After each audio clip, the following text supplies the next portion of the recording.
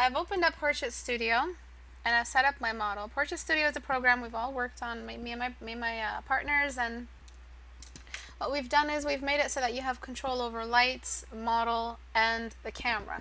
So this means that you have control over your model and in a studio. That's basically why it's called Portrait Studio. And the point of it is to help you establish some really, really good cast shadows. Now, where do shadows go on the face is a big question.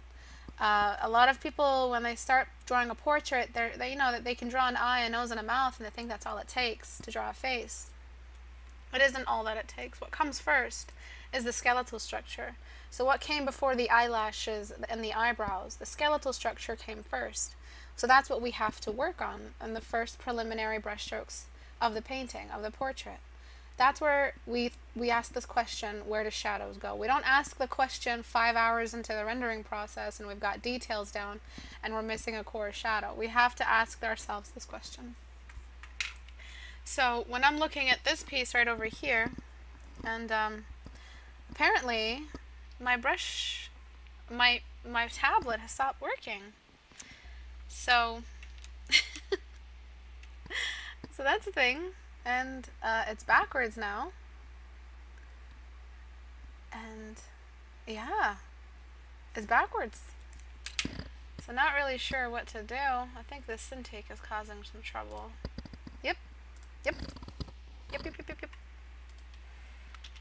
Services. Welcome. Stop the service. Start the service. Hopefully this fixed the error. Yay! Okay, so now we open this doohickey right over here. And the Cintiq isn't connected, so that's good. Alright, so when we look at this piece here, we see some really, really essential core shadows. Make a list. Write this list down for me, alright? One of the biggest core shadows of the face, one of the biggest ones you have to draw when you're starting the portrait, you have to apply this one big core shadow. So after you lay down a big smudgy blob of mid-tone, add this big one next, the half shadow. Alright, after the half shadow, so I'm actually just going to make some notes over here for you guys to use. So the half shadow, or I call it the beard. I'm going to go through every single one of these and see if the 14-day challengers have used them, alright? This half shadow is really important because when we rotate the model, from the side, let me lift her head just a little bit. When we rotate the model, she is actually, the camera is just a little bit low on her face.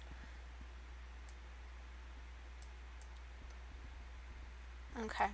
So when we rotate her from the side, I think this whole model is off. But I think it's the neck. But it's okay. We'll get away with this.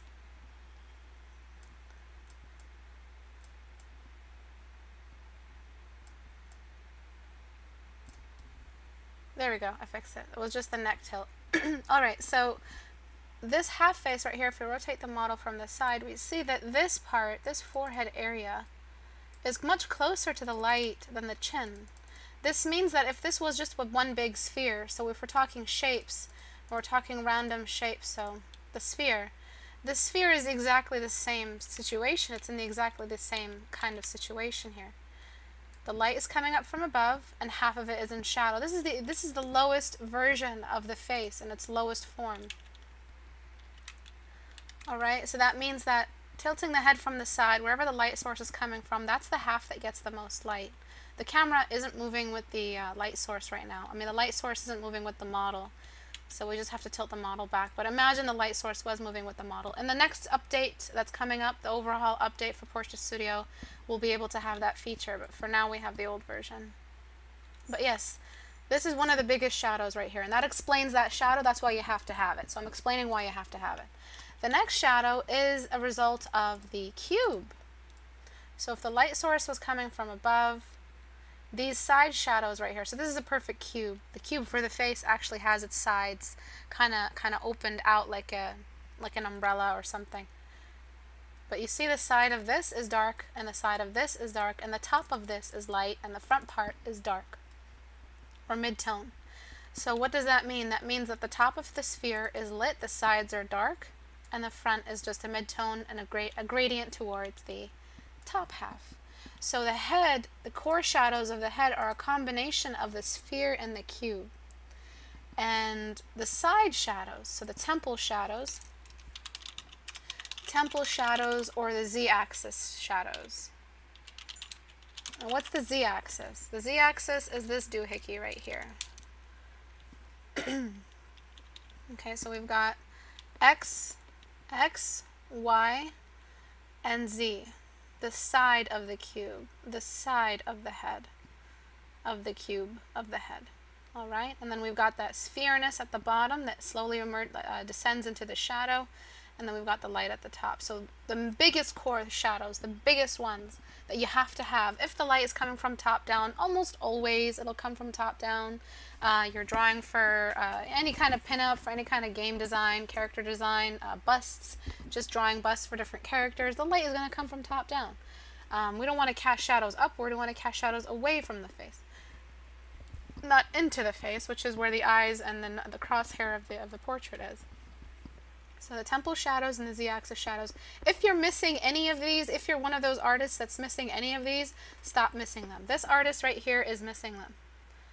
They're not missing the beard shadow, they have that down, but this really important one right here, this M shape or L shape or whatever helps you remember it better, you're missing that. Put your hands on your foreheads.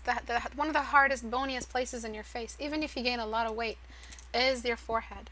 So this rigid area does something to our brush. It changes the way our brush works. And it makes it so that this is more bony, more geometric, less organic. It's still organic, but less curved. And we have more of the z-axis still preserved in this area. The z-axis is almost immediately visible. When a blue light is shining from the side, the blue light won't just go over everything. It'll stop here because this is a pure edge. It's perpendicular. These two areas look in different directions, so the light can only access this front part, which is the side in our perspective. So when you know about the cube, you think about the cube, you think about the sphere, you can shade anything. You can use all kinds of dynamic light sources.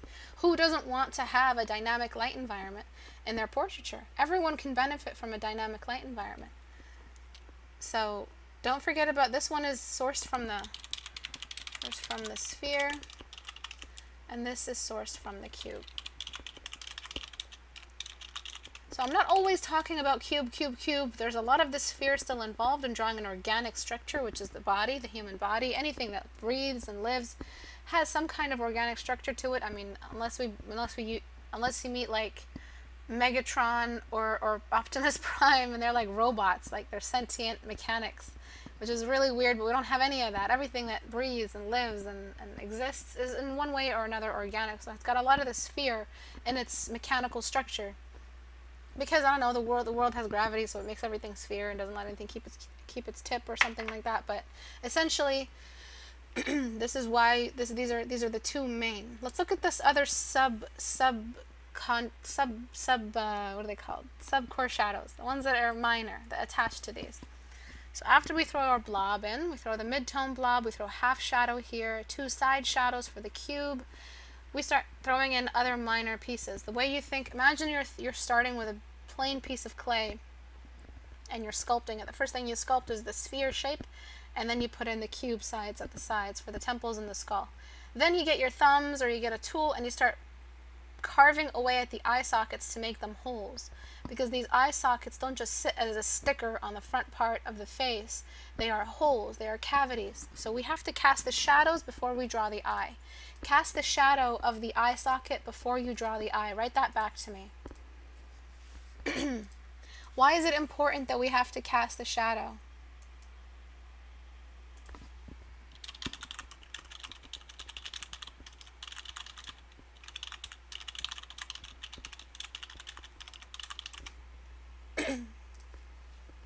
Okay, I'm so sorry about my coughing.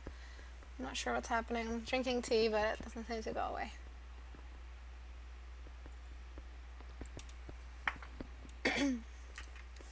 Let me just mute real quick.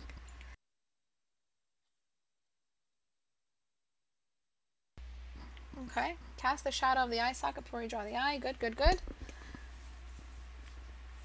Okay, it tells you where the socket of the shadows, of the eyes are. Cast the shadows, cast the shadows, cast the shadows.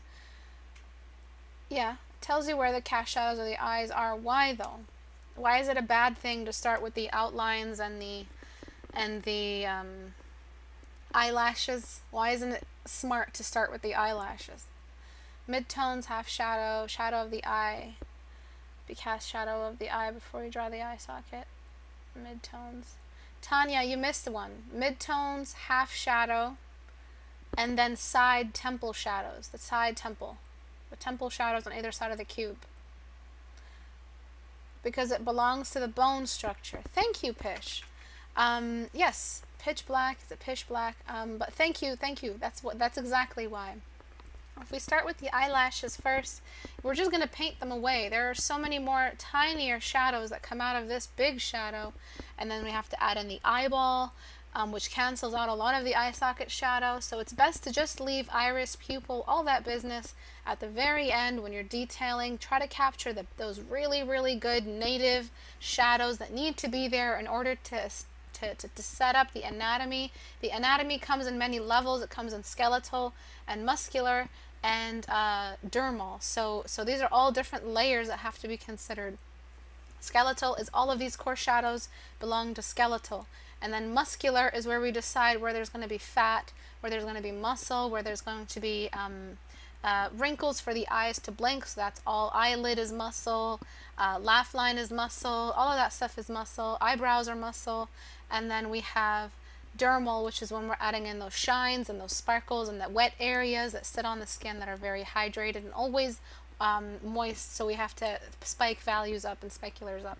So we actually, our drawing process and our drawing technique is hand in hand with the medicine behind it all, with the anatomy behind it all, the biology behind it all. We have to think about those layers and draw in those layers as well.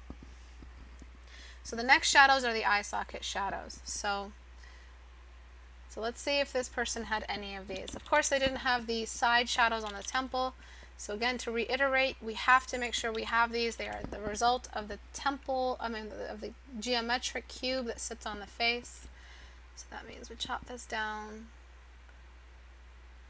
I don't have any pen pressure. Yes. Actually, no. Because I had to restart the services, so there's no pen pressure. Okay, so again, new layer, darken. Alright, and then what we're doing is we're slowly throwing in, my opacity goes all the way down when I correct with darken layer. And what we're doing is that M shape or that L shape, whatever's comfortable for you. Zoomed out, of course, all of these core shadows, where to place shadows on the face, you can't do it without zooming out. Write that back to me.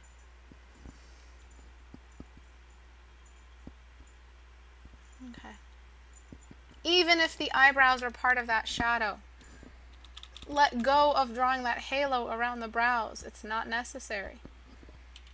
We don't need it. And once you're done, just erase away what you don't need, depending on how much fat she has on her upper eyelid.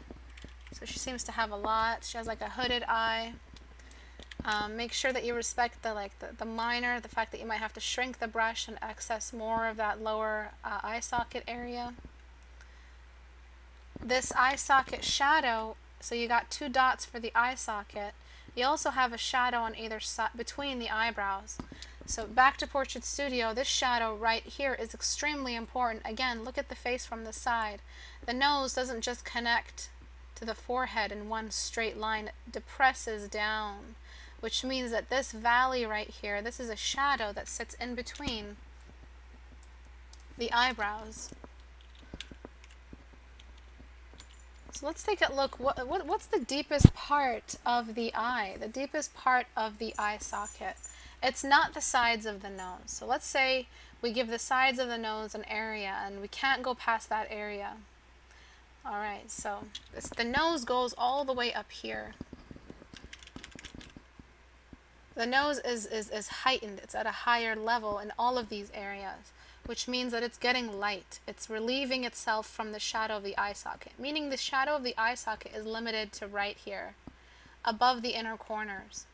If your eye socket shadow is going all the way down here, it really doesn't make sense. It's not doing that at all. The sides of the nose, so this girl's face is very different from the other girl, but the sides of the nose here are all accessing light. Again, only the areas right beneath the eyebrows are getting that shadow. Why is it important to get shadow in this area? When this area is recessed, because we live in the day, we're humans of the day, like we're creatures of the daytime, the sunlight can damage our eyes. So over the years, if you believe in evolution, if you believe in like a hybrid theory between evolution and creationism or whatever, eventually our eyes became recessed so that, it just added that much more shade. So the bone structure adds shade, the hair on the eyebrow adds shade, the lashes add shade, the eyelids close when we're trying to sleep. Everything is made to protect the eye. Everything about the eye is to protect it. It has function in it.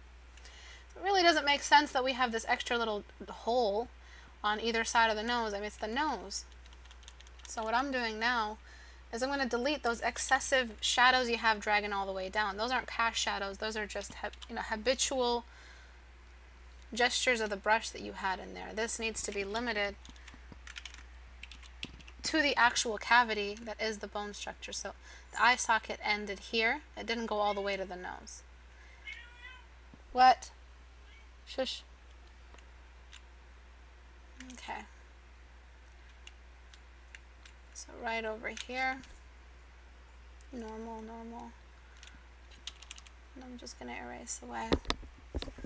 Okay, so let's take a look at I didn't do anything else other than these shadows, and we'll see what happened to the face. A lot of this stuff can be taken care of early on in your process.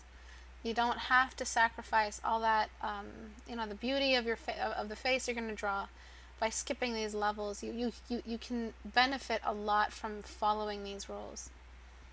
Okay, so all of that business is just out of the way, and the eyes are allowed to shine. Suddenly, the eyes are so much more important. They're so much more visible. They're so much more accessible, and it feels like a real skeletal structure. And these are just minor little changes. Imagine going in and perfecting all of these areas, making sure that you have skeletal structure. Even on the smallest brushstroke, you're still considering the skeleton. So over here, this area gets a little bit of extra shadow on it.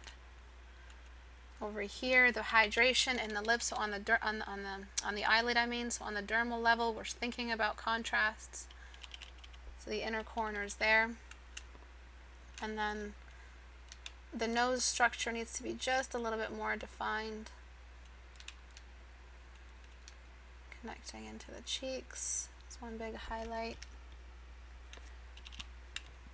And using a mid-tone to create that edge right here. So this is one of those areas where, one of the core shadows of the face. It's not really a core shadow because it's part of an elevation, but it's that sharpness of the nose on either side and the fact that this value will never be the same as this value. It's not this, and never ever do this.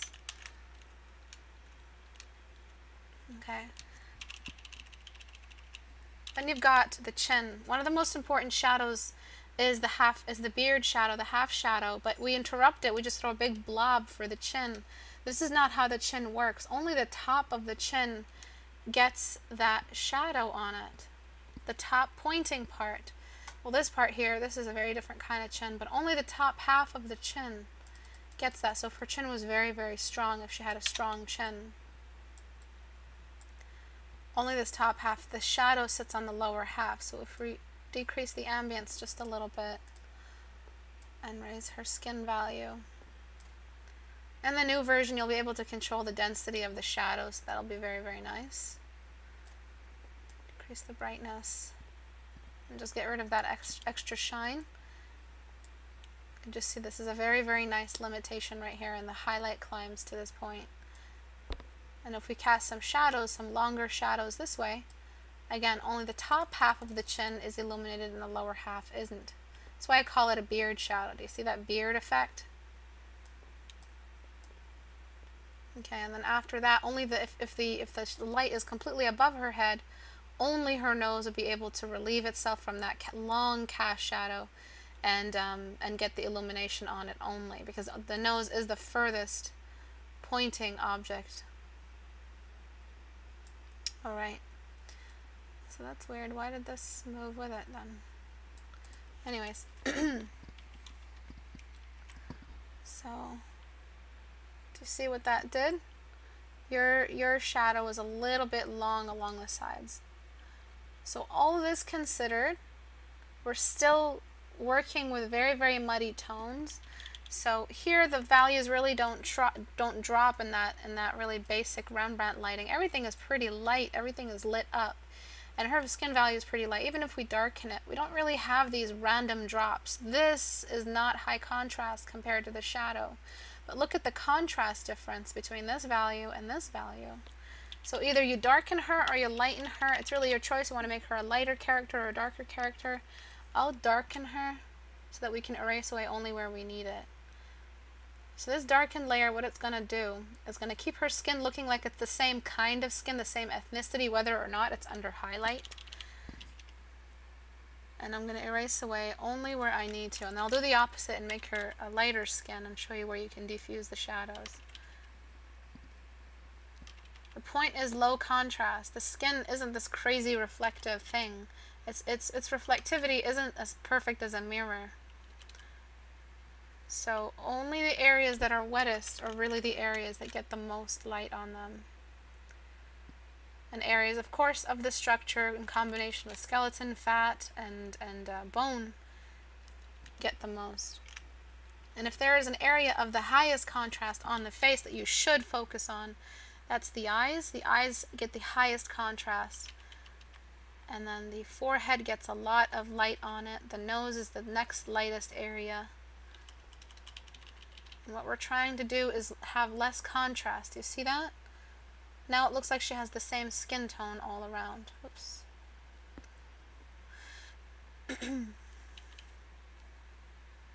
So this is the kind of stuff, this is a lot of sciences to think about, and this is the kind of stuff the 14-day challenge was made for.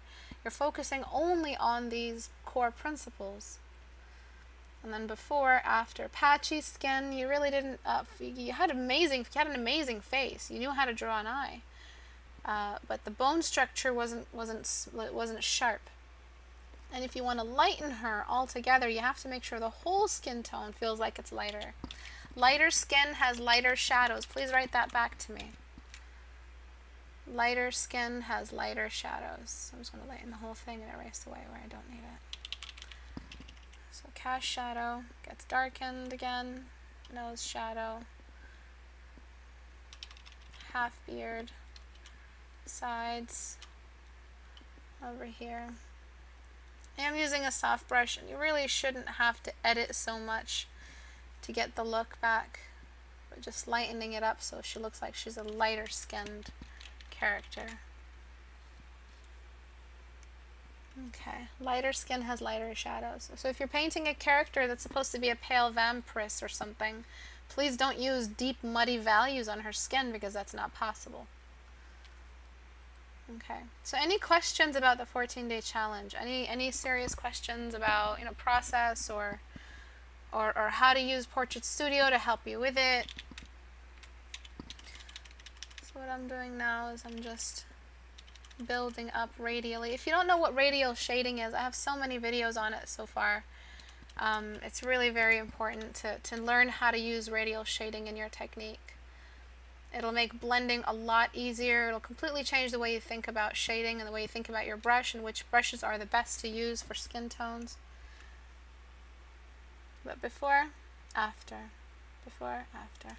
What I'm going to do is I'm just going to clean up the edges here.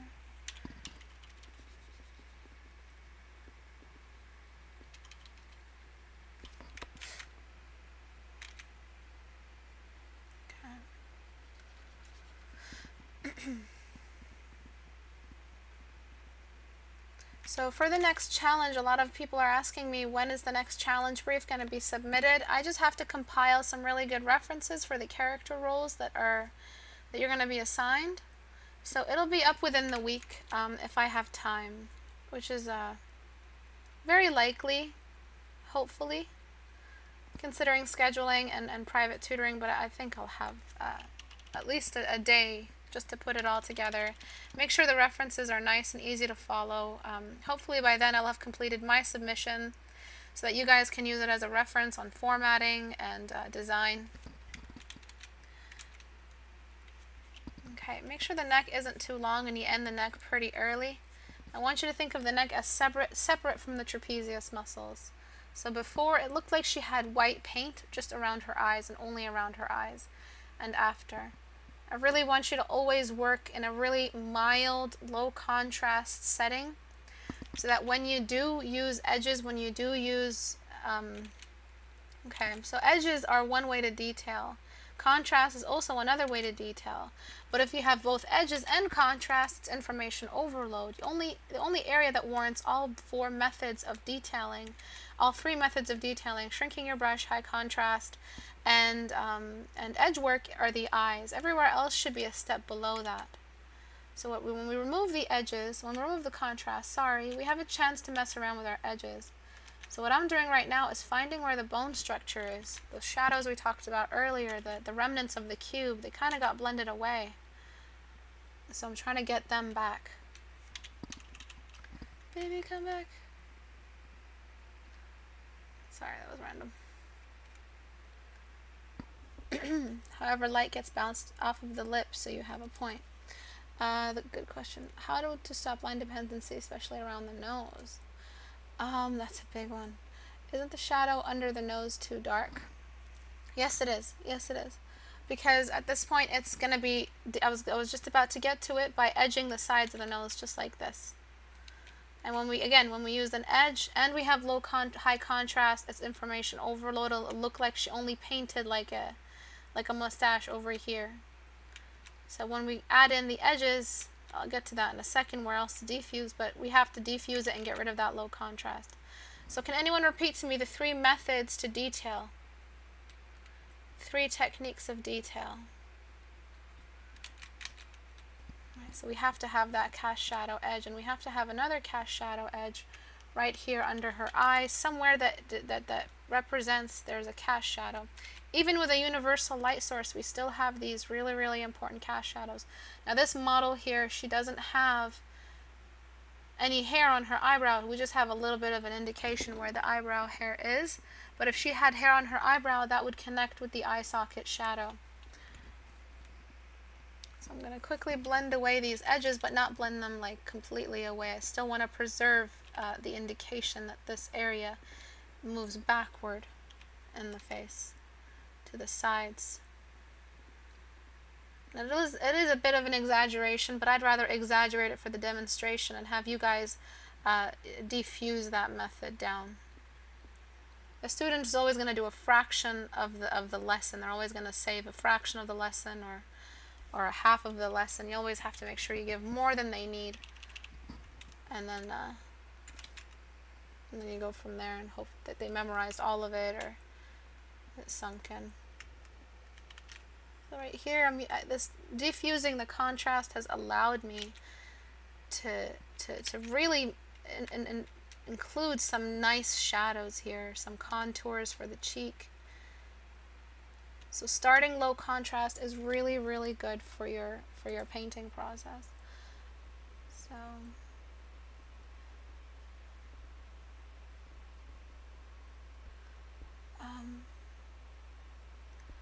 alright, how to draw the shadow under the nose. Alright, I'll get to that as I defuse this one. So I'm defusing this one. The more we defuse it, the more of an opportunity we will get to exaggerate the cast shadows of the nose on the inside of the nostril. So only the nostrils really should be the darkest points. Throw a little shadow there. You see how we've lifted the bone structure up because we were allowed now, we have time, we have space to use some bone structure, and this M shape is guiding us around it. We haven't overused the shadows, they're not patchy too early. So this lack of early contrast is allowing us to do a lot of work. This area here is really patchy as well. But I am using soft brush, so it is kind of building a standard now for softness that I have to follow everywhere else in the portrait. Okay. So what comes next after we establish these sides is, again, that light, that diffuse that happens on the side. Just like that. So we end up getting a terminator line. So we don't fully throw this whole outside portion of the face in this constant shadow. What we do is we diffuse it again with some nice secondary light source diffusions. Bouncing outside of the room. The room is pretty light, so you've kept your light environment nice and solid. The room is also bright along with the face. It isn't just a dark room and a universal light sources. Universal light sources light up the room. Write that back to me. So working light is really good for you. It's really good for your painting. Not sure if I asked you guys a question. Oh yeah, the three methods of detailing.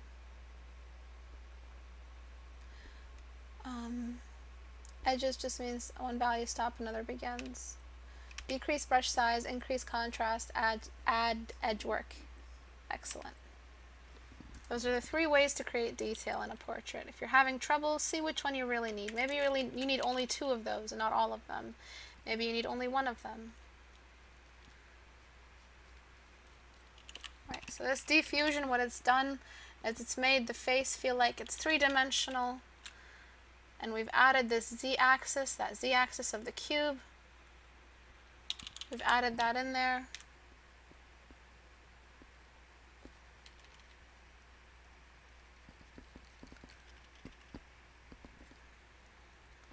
And that's led us to a better read at the very end. I'm just perfecting this here. Okay, so before, after, and now we have this really nice plate. If you wanted to spike that contrast and really make her pop, so adding in some shimmer, adding in a really, really high point, adding in that glow, now you're allowed to because you aren't using that white everywhere else. So I'm going to use Dodge tool on midtones. Let me see if I can pull it off this way. And we're slowly just building up the highest points, starting with the cheeks. And these core shadows that we've set up have established a really nice skeletal and muscular harmony with the rest of the face. This is just one way to glamorize a face, by increasing the contrast this way, but only in select areas and only areas around the light spots of the face. They are just this one big on switch right here.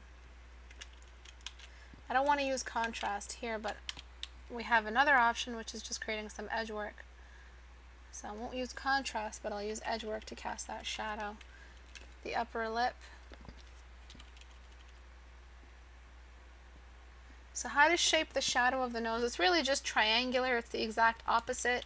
So when we look at the nose from Worm's Eye, it just looks like that, and then the 2 nostrils. So the cast shadow is going to look like that, but inverted, because the light source is seeing the top of the nose. So the shape the cast shadow is the shape that the light source sees, so it's going to be triangular. So that's the general shape here, it's triangular.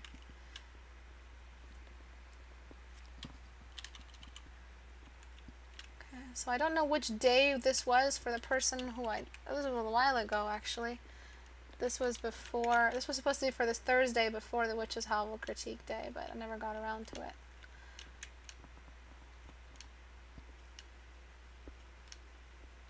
Okay.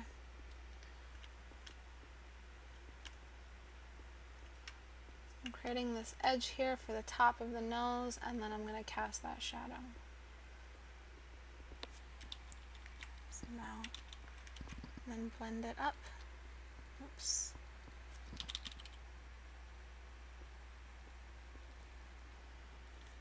Okay, so the skin feels like it's breathing. It feels a little bit more alive.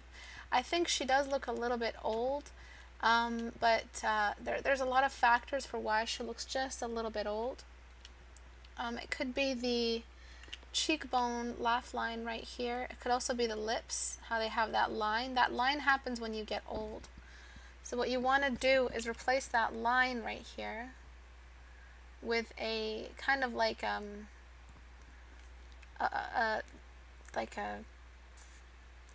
what's the word for it? Like a bulgy, fleshy layering, shelving of the lips. That sounds so wrong. But we just use the radial shading to create that gradual edge on either side of the lip and connect it with the beard shadow, or that half shadow. Then we have a little bit of light at the top of the lip, catching the light from above, so catching the top of the lip. I have to shrink my brush for this.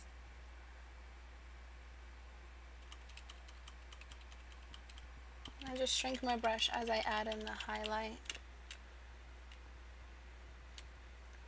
Right now what you're doing is you're drawing the nose nostril shadow, but you really need to just sculpt it and not draw it. So you were using a line here.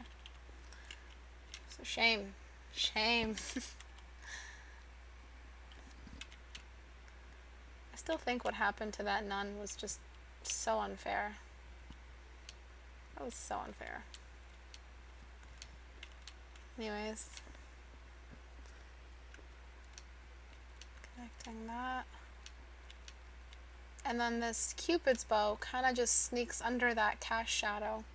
Just like that, because it is still illuminated, and it's also one of the wet areas of the face.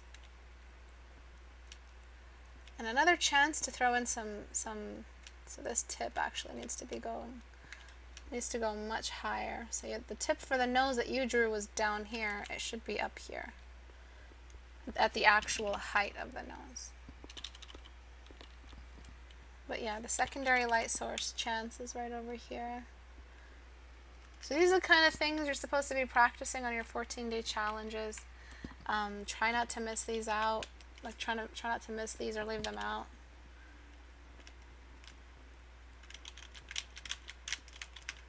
Okay. So this area here needs a sharp edge. This is really low resolution, so I don't think I can.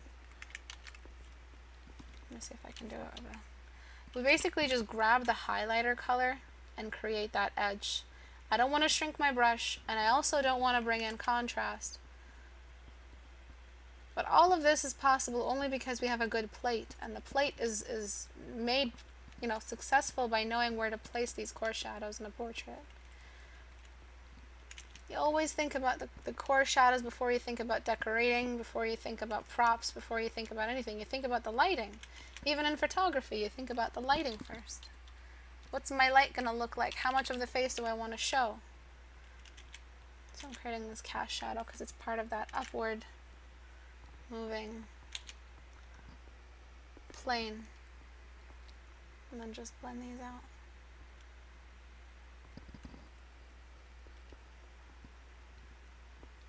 I'm just using a smudge brush, the smudge tool with a scatter brush. Okay, so before, after, before, after. So the nose shadow was too dark. The eyes weren't really allowed to shine. You overdrew the highlights around the eyes as if you're telling us, hey, the eyes are really important. We know they're important. That's where we're going to look. When we meet a face, when we meet someone, we're looking at their eyes. So now that we have this really, really good plate, we can go in and throw those shadows all the way to the dark. Completely introduce the full darkness level that we want to use. And this will make the form pop. This excessive small brush, sharp edge, really high contrast is only warranted for the eyes. Only the eyes can get this much shadow, this much contrast on them, this much detail, because they're the area that demands the most attention. When we look at someone, when we meet someone, we're looking at their eyes. Whoops, what the hell? And then we go down to the nostril. Only the nostril's deepest part gets that dark spot. Deepest point of the lips, get that dark spot. We don't use it everywhere, and we definitely don't use the white everywhere either. Okay, so I think I messed up just over here. To just fix that real quick. Doesn't look right. To push her temple back just a little further. Same sharpness though.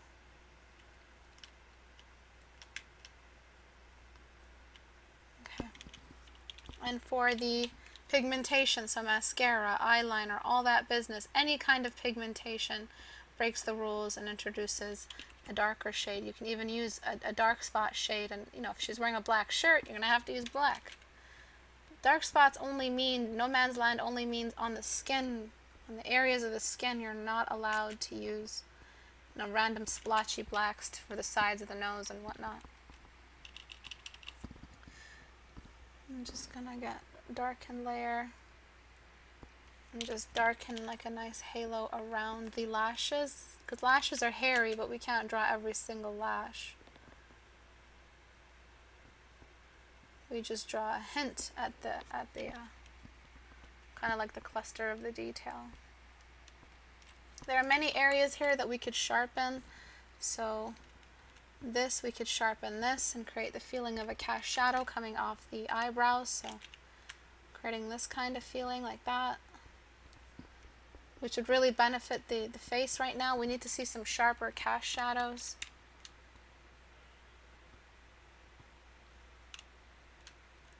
Maybe having some more of the, oopsie, some like a dimple on either side of the lip or something. And then this wetness right here gets a little bit more. So the skin is very, very different from the rest of the skin around it. So what we gotta do is just sharpen that and show where those two kinds of skin separate. Zoom out, of course, to reassess it. Make sure you fix it. We zoom in only because we needed to shrink our brush for this detail area. But we're not raising contrast. I did not touch contrast. So can anyone summarize the biggest things we learned today? Can anyone talk about them in a quick note or two? Just summarize what we covered. Before, after, before, after. When we fix our values, we open up room for rendering. We know that this is a good plate on which to just dive in and just start introducing, you know, freckles and other minor detail, because the plate is so well constructed. The details and the lashes and all that little stuff comes way after the plate. And the plate is a combination of shadows that reflect the sphere and the cube, which is the skeleton. The sphere and the cube, which is the flesh and the skeleton, respectively, as they combine together to create the human face. Throwing some waterline here. I would love to see more of the eyeshadow. I mean the eye socket, the crease of the eyelid. But I just have to draw over all your little lashes.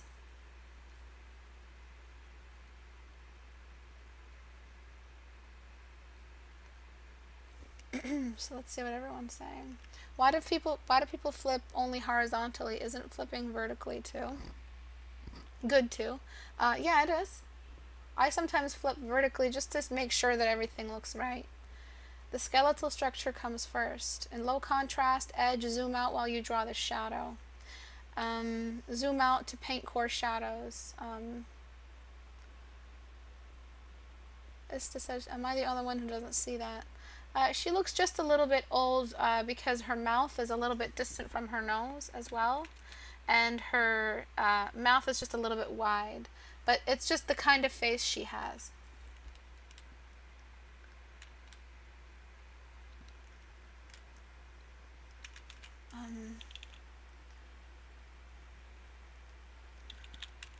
Okay, so all of these areas were just rendered very, very nicely.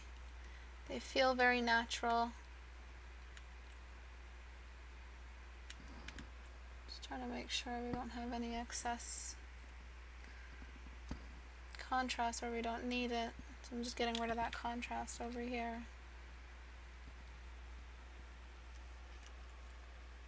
So before, after, before, after. We really need those shadows. We need to keep them preserved throughout our painting process, respecting them, knowing where they belong. They make the face feel like it's more part of a light environment. There's still more work to do, of course, but I need to get in, get on to everyone else's 14 days. But I hope you see the benefit of controlling your values like this. We can go even further in the contrast with the eyes, make her eyebrows really dark, and it'll still look right for some reason. Because the eyes, you're excused contrast here. You're allowed to have as much as you want. Go crazy with the detail. This is 100% of the radius. It all starts here and it radiates out and gets less and less detailed. But it only passes because the face is nice and set up. Bonish gives more hard contrast edge too. Yes, excellent. There's much more work to do here, but I don't have time. But in a private session, I would have just taken it all the way. So over here, again, we're missing nearly all of them. So I would just lasso it in. If you're this early in the stage, just lasso it in. Follow the bone structure and lasso in that course. You need that in there. It has to be in there. You can't not have it because that's the anatomy. The skull is what shares, what we all share around the globe. We all have the same genetics. We all have the same skull, so we need that shadow right there. And then of course we need to blend it away, but it's just there right now for demonstration. For this sharp, I mean. If we don't have it, it feels very, very wrong. It feels like something is missing. And that's basically the cube. The cube is missing. And then over here, this is actually a 14-day challenge graduate. So this is their day 1. And this is their day 14. So they have these shadows, which looks amazing. Their day 1 had it as well, but it looked a little bit excessive, and the head was a little bit bulbous. The forehead felt like it was bigger than the cheekbones. It should be a little bit equal or less. It got a little bit more and more focused. You had the sharpness there. The nose starting to look great. The only thing you're missing really is the jawline. So we just need a little bit of a jawline. Push these little bulbous areas back in. And then this length is actually not the same as this. So the inner part of the lower eyelid is shorter. Because it's circular, remember, it's not a cube. So it's going to wrap around just like that. And this actually starts a little later than that. It starts down here. And then blend away. So I'm making it sharp again for the demonstration, but you should blend it away. I'm going to keep it sharp. So any questions so far that I've missed? Ista, could you do more of the head planes with hard edges? Really, it's just if you go to Portrait Studio, you go to Female, you go to Low Poly, this is pretty much what it means to preserve the edges. So some areas of these will be blended and some areas won't, and pretty much the areas that are part of the cube, so if we tilt the head all the way up, let's shine some more light. This is where that cube goes down into the sides of the cube, you see that? And this is the front part of the cube, and these are the sides of the cube. That's really the areas we're talking about here. This beard shadow right here, these are all preserved, and then you carve these on. So if you study low poly, and if you have Portrait Studio, just do some low poly studies. Forget about high poly, forget about that for just a second, because if you do this for a week and then go back to this, you'll see values you never saw before. You'll see stuff your eyes were blind to before. You have to teach yourself planes of the face vocabulary. You have to learn to speak in that language. And you only learn to speak in that language when you do studies, when you keep yourself familiar with that entire vocabulary. So every single face you're ever going to draw has temples. And these temples are on a z-axis. They move away on the side similar to a cube. A cube isn't a technique. The cube is a detectable geometry in the anatomy of the face. Write that back to me. The cube isn't a technique. It's a detectable geometry of the anatomy of the face. It's detectable on the face. It's a real part of the structure of the face. It's part of the mechanics of the head. Do you ever plan on drawing other things? I'm not sure if you're asking me that question. Can you please elaborate on the concept of the on switch? Why is there an inverted triangle of value on the forehead?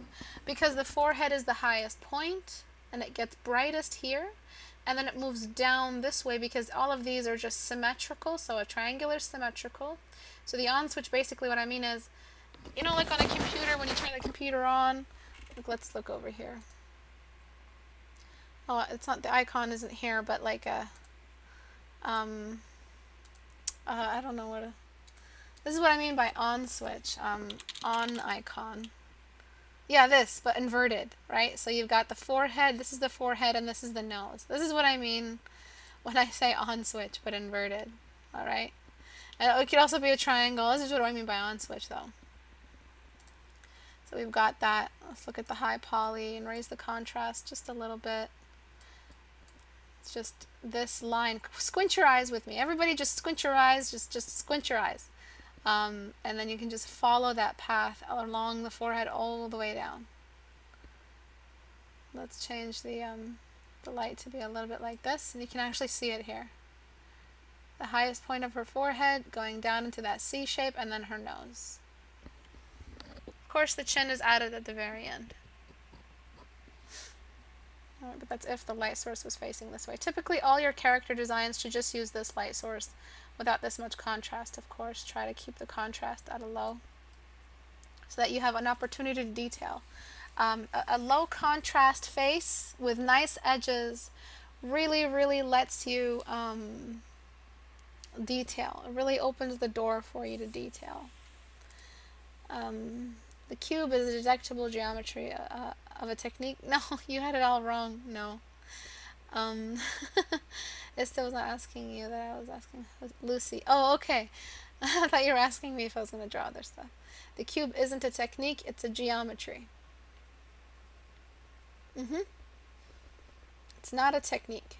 It's not me making you think about shadows better. It's not, an optional technique. The cube is not an option. It's a real part of our three-dimensional realm, or three-dimensional physics, and the way biology is anatomy and structure and all that works together in a portrait.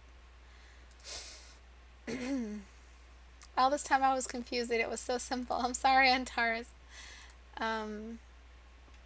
No need to squint the eyes. Video resolution is already so low. I think that's on your part because I'm streaming in 1080p. I think that's on your part, Lady Irony. So any other questions before I go? Alright, so please don't forget these shadows. They're so important. So this is your day one. I hope right now you're still going at it. I haven't really seen or followed up with your other days. So many words. It's okay, no. I think your day 13 is much prettier. Has a much prettier face than your day 14. That's mostly because her eyes are tilted down more. She's got bigger brows. She's got a smaller nose and a more less detailed mouth. Like it has just more volume in it. But the nose here is much better than this nose. This nose has more form than this one. But this face here is very unique. You have a very you kind of face that you've developed over these 14 days. Congratulations. Round of applause for you. What's my favorite color? Can you give us your knowledge in the form of bread? Is there any chance of getting a crit of my 14th day? If it's not cool, I know you're busy. I can't track yours down. If you could send it to me, right now the class is, I'm out of time, but if you could send it to me on Facebook, I'll be able to take a look at it there. Okay, Antares? So if you're curious about Portrait Studio, you want to know what it is, it's available on my site, istebrak.com.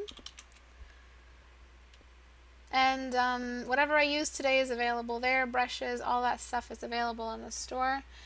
For the community, for the next challenge, the Fancy Adventure Fellowship, the brief is coming soon, I promise. Also, for community followers, if you want to join the community, the links are all up here. YouTube, Google+, Facebook, Twitter.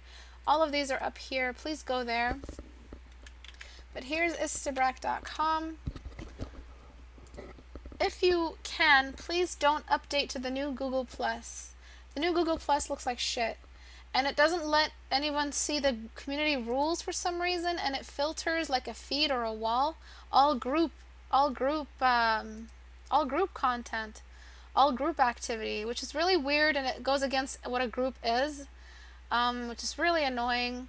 So I really don't know what to do about it. Soon we're all going to be using it. They're forcing everyone to use it soon. I hope they change the way they set up the group. But I don't think, like, it's all messed up and big and bulky, and it really doesn't give you like a zoomed out version of everyone's submissions on the wall, which will really mess me up. I think I'm just gonna have to go someplace else to relocate our group if Google Plus really fucks us up like this. I don't know if I should start a thread and ask them not to do anything. I mean, who are they gonna listen to me? Should I even try? But I know my friend was telling me that a lot of classes use this for their classes and assigning homework and all that. So schools use Google Hangouts. I mean Google Groups for for educational purposes. Use Google Community for educational purposes. But I don't know if they're gonna keep all of the basics in place and just reorganize the format. I don't mind a reorganization of the format, but people need to see the rules because a lot of people have been breaking the rules. And please don't just submit something with a picture telling me how you made it. I want to know what the issue is so I can help you out. This is not a gallery, this is a critique community, so you have to post something you want critiqued and you have to explain what it is you're having trouble with. So it's for educational purposes. Again, this is a class. It's not a personal gallery. But yeah, we're just gonna have to find a way to figure out if the update really disrupts our activity here and disrupts our formats and really gets in the way of all the theme submissions and assignments and me staying in contact with you guys and disrupts our communication. I'm sorry to say, but we will have to relocate to a more, a better community, a better program that offers us different, what we need, basically. I'm not sure where we would go, and I'm not going to DeviantArt. Don't even suggest it. Fuck DeviantArt. It's gone to hell. It's become the art trench. It's become the art back alley of the internet. Anyway, I'm done talking. I'm done rambling on like an old lady. I can try Facebook, yeah. I can trust. I mean, I can try Facebook, and thank you for trusting me, Arizworth. Aristocats. Oh my god. The fans are called Aristocats. You're not my fans, you're my colleagues. You are my peers. You're not my fans. I'm not something at the end of it all. I'm not the beginning and the end of this community. If I were to sign off and never sign back on, you guys better still stay connected to each other. I'm not something to be fanned. I don't know what the word is. I'm losing my voice now, but thank you everyone for coming today. Please make sure you go to istebrak.com if you're interested in anything you saw today or you want to stay connected to the community. Follow these links. Have a great day, guys. Bye-bye.